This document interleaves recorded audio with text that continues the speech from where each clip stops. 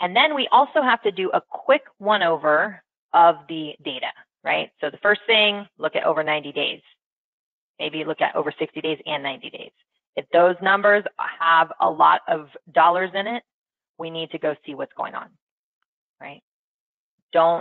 This is the time when we do month-end close, this is the time to go into what we call here at Fourlane inquisition mode. You need to ask, like you need to say, this looks weird, I need to look at it.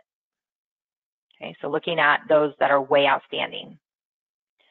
The other thing that you want to review quickly is just for any accounts that have a 0. Now this one has a 0 because it's a header in a job probably. So like it's saying Shara has a 0, but Barnett Design, which is under Shara, has an amount. But if I look up here at Amy's Bird Sanctuary, it has a $0 amount and it's not coming from one of our sub projects.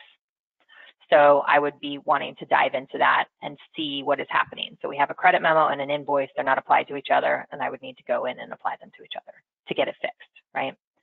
And the reason why for that is because when I look at this, or when you know, leadership looks at the summary report, let's say when they're looking through the month-end close work papers, and they go, why is Amy's Bird Sanctuary? Because they won't even look at the amount. The first thing they'll do is go down the left column.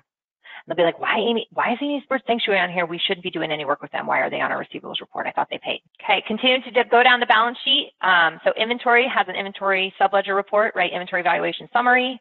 Undeposited funds should never really have a balance in it per se at month end. I mean, it can have a balance in it, but it's infrequent that it should have a balance in there. So it's good to go in and look at what is not deposited. So we go into banking, make deposits, and see what's sitting in there as outstanding.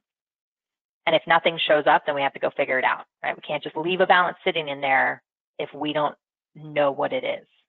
So one of the things too, when you're reviewing your balance sheet, is to look through fixed assets. People things hide in fixed assets.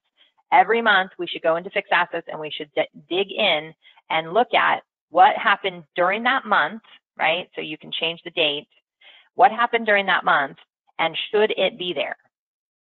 Okay, so they have a fixed asset threshold of what can be expensed and what needs to be amortized.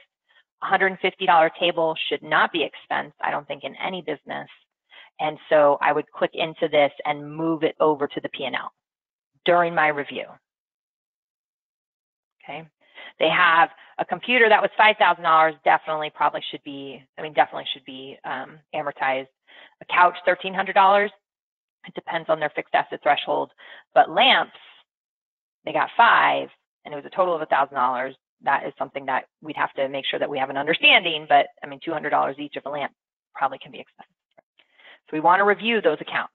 And then, so we're going to continue on down, run our AP subledger report, look at the MasterCard reconciliation, and look at what is unreconciled, right? Look at the unclear transactions.